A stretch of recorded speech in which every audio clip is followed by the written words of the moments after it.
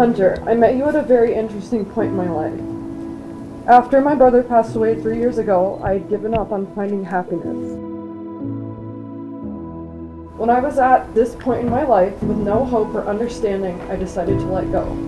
Let go of having control or understanding as to why things were the way that they were, and put my faith in God's greater plans.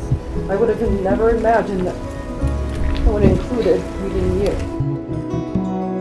I slowly started to regain my direction in life. You relit a spark in me that had been burned out for quite some time. And then we carry on as we behold. First a seed, then a rose from beneath the dreams growing tall. And then we carry on, no force bugs me down. First a seed, then a rose from beneath the dreams growing tall.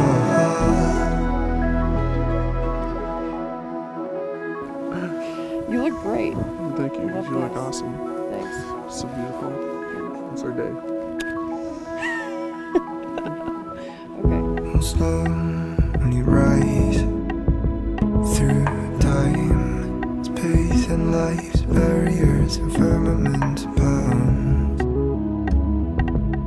It's bloom and fall, many forgotten souls moving, dancing to an ancient rhyme. It's built on the night that suddenly arrives on us. My desires and all the roots beneath your eyes, the remains of my life. And then we carry on as we behold. First a seed, then a rose from beneath the dreams growing tall. And then we carry on, no force bugs me down. First a seed, then a rose from beneath the dreams growing tall. And we carry on as we behold. The seed in my heart, and once grew to tear down walls. Now to carry on, when you need solid ground. To stay a single rose from beneath the dreams growing tall.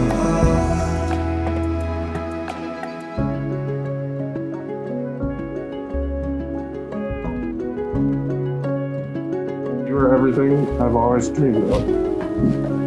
You make me smile every time I look at you. I love everything about you. Your laugh, your love, your smile, your innocence, your beauty, your strong faith, your determination, your kindness. You're stunning down to every little freckle.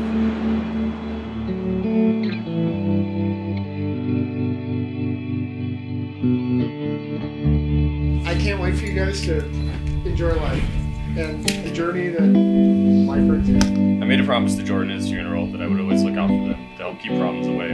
I know with Hunter, my promise is easily kept. She's in very good hands now, and it just makes me so happy.